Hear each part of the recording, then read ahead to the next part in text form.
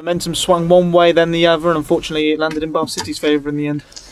Yeah, it did. Obviously, the boys are all disappointed. I'm disappointed.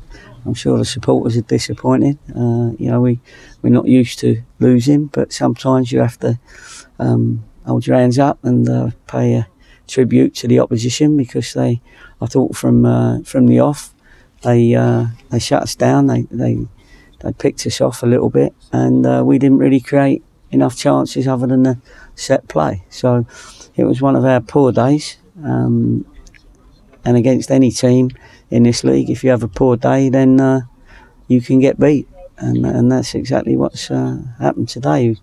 So it was a disappointing performance as well as a disappointing game, and then there were some decisions that the players made out there that were poor decisions, whether it be a pass, whether it be a penalty, whether it be picking up someone, tracking a runner, marking in the box, scoring a goal from 3 yards out.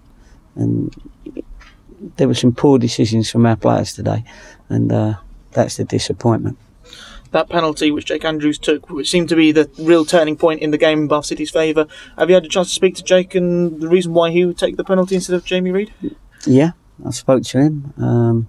Spoke to all the players about the other things that were unprofessional on the day, and just that's what happens. If he sticks it in the net, he's a hero. If he doesn't, then he's a villain, and he turned out the villain because it's probably cost us the game. They say a lot that when you lose a game, you learn a lot from it. What have you learned as your first defeat as Torquay United manager in the league? What have I learned? Yeah. I've only had 1,200 games, mate. So I've not learned anything. I just know what happens when a team doesn't turn up, and if a team is a bit nervy. Two or three of our players looked a bit nervy today. Couldn't get their game going. Players that normally can dictate a game didn't today.